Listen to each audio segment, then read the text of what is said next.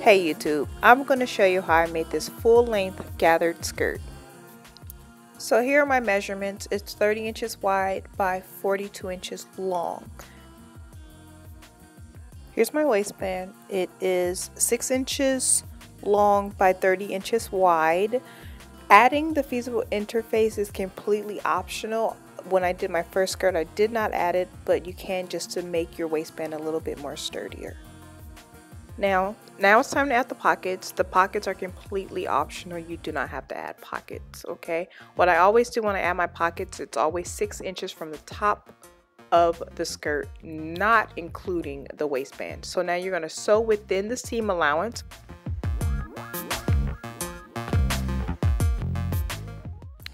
So once it is attached, it's going to look like this, okay?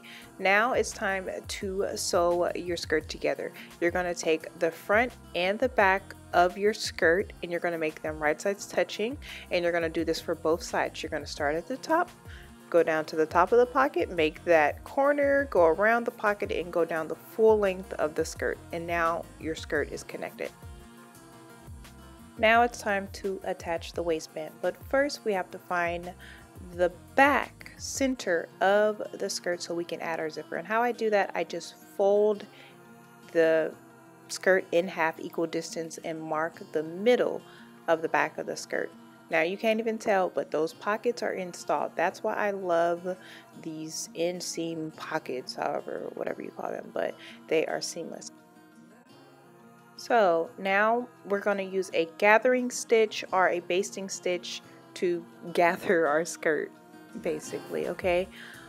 All you have to do is go to your sewing machine and you have to loosen the tension. If you have a computerized, more fancier sewing machine, you just have to make your machine to the longest stitch on your machine and you can gather it. And you have to be very careful so you do not break the bottom bobbin thread, okay, in order to gather it appropriately, okay? So now that it's gathered to my waistband, okay, my suggestion is that you adjust your gatherings to your waistband. Don't adjust your waistband to the gatherings. The gatherings can be moved around and maneuvered. I need you to maneuver your gatherings to your waistband because your waistband is your waist. You're going to need that to fit your waist, not the gathers to fit your waist. Hopefully that makes sense. Now this area right here, that I'm marking and pinning where I made that white mark to the middle of the back of the skirt, okay? So that is where we are going to cut. That makes any sense in order to install the zipper. So I left an ample amount of waistband and then we're going to cut it so we have more than enough room to add our zipper. So now that everything is attached, now we're going to sew around.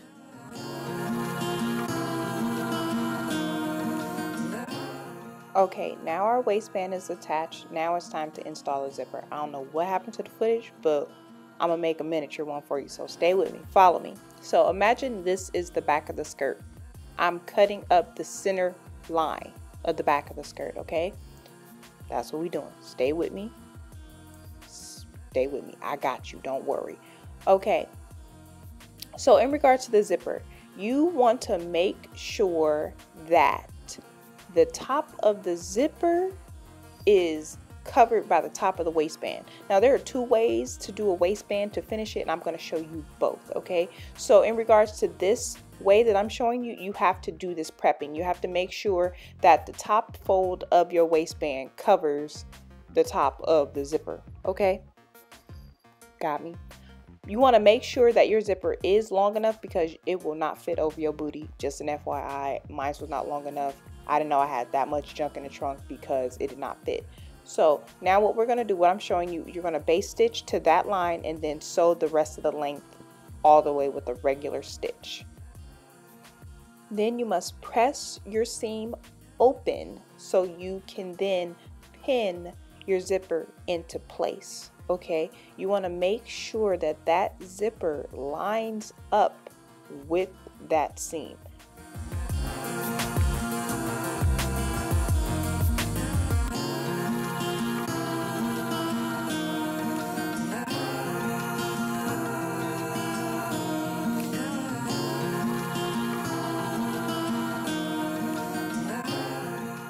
So you're going to sew down, across, and then right back up. Now that your zipper is sewn in place, you must set it free with a seam ripper, or you can use some small scissors, but just be careful. Make sure that you do not cut through your fabric. Just make sure. Now that you have set your zipper free, you are basically done. It's concealed, it's neat. Now if you did this option, you can stop watching the video. You are done. Bye boo. I love you. Subscribe and I'll see you in the next one. If you did this option, you want to see this option, continue watching.